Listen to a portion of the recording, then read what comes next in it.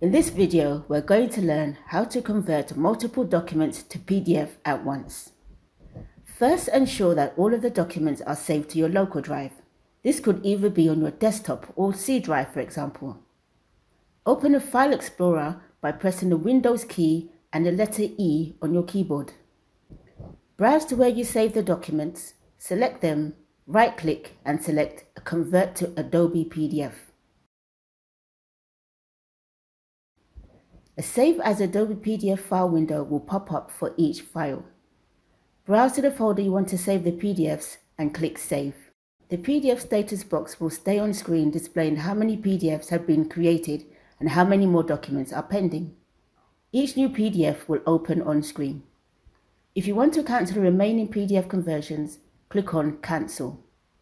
Depending on the file sizes, there is a limit to how many documents you can select at once to convert to PDF.